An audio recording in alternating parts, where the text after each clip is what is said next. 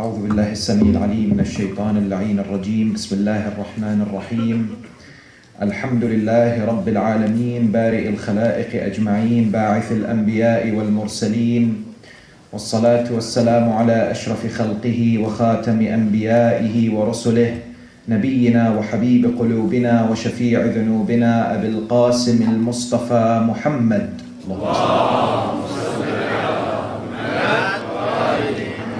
وعلى أهل بيته الطيبين الطاهرين المعصومين المطهرين المكرمين.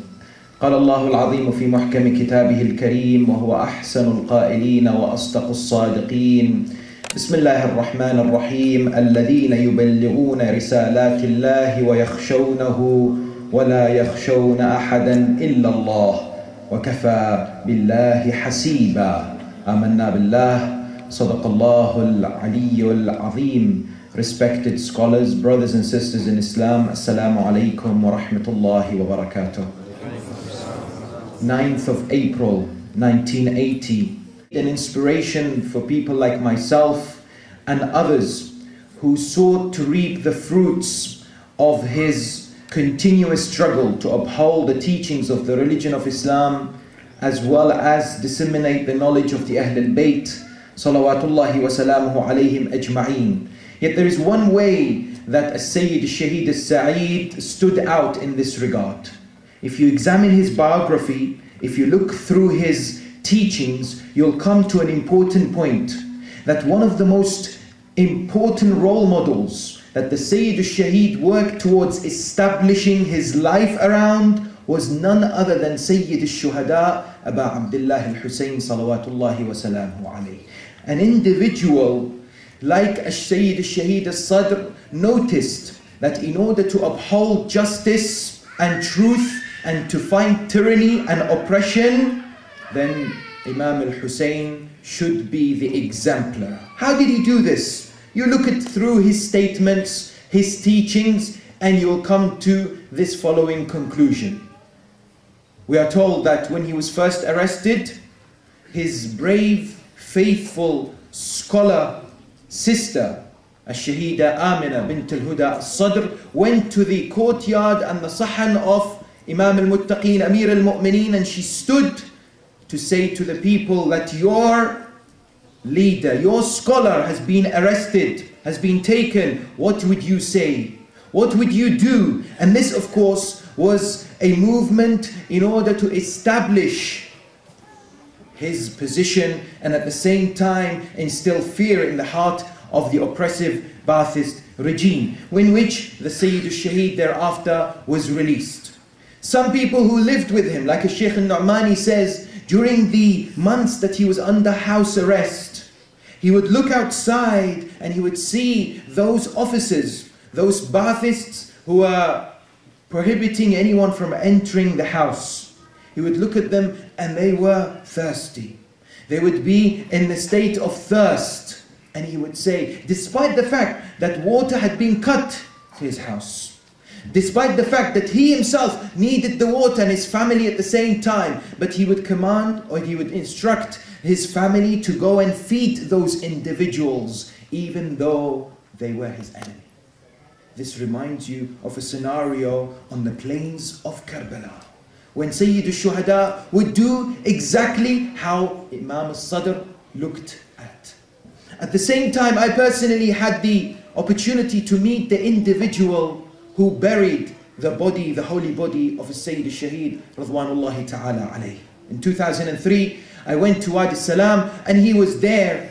And I went to the grave of Sayyid al-Shaheed and I spoke to him. And today I have the photographs, and many of you have seen it available on the internet, that the body of Sayyid al-Shaheed, which was buried and transferred many times, this individual who did so says to me that of course his body remained intact for the period of time from 1980 to 2003. For 23 years, the body was completely intact. He says, when I would take it from one area to another and I would open the coffin, he says, by Allah, I will not be able to look at the face of Sayyid al-Shaheed because of the light that shines from his face.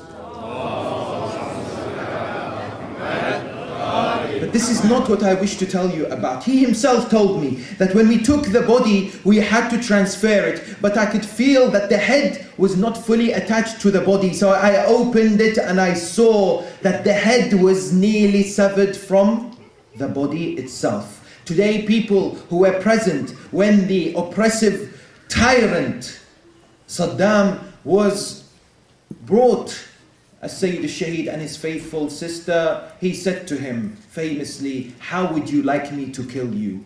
How would you like me to assassinate you, to execute you? Al-Sayyid al-Shaheed, according to certain accounts, he said, and at that moment he was in constant remembrance and the dhikr of Allah subhanahu wa ta'ala, which infuriated the tyrant even more, said to him that I wish to leave this world exactly the same way as my master Hussein ibn Ali did. And Saddam obliged, of course. Saddam's role model was Yazid. Imam Al-Sadr's role model was Sayyid al-Shuhada. And you notice the similarity that Al-Sayyid al-Shaheed had a sister called Bint al-Huda.